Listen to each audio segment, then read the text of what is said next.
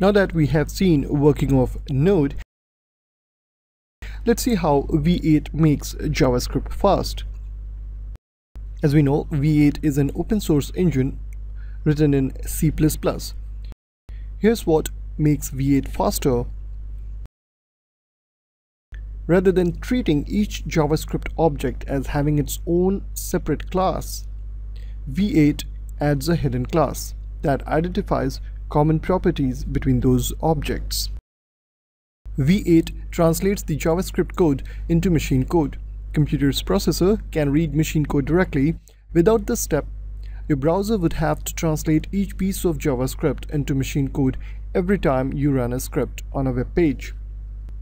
V8 has better garbage collection, which means that when it finishes using memory for one task, it can better reclaim that memory for another task. So because of these reasons, V8 makes JavaScript fast.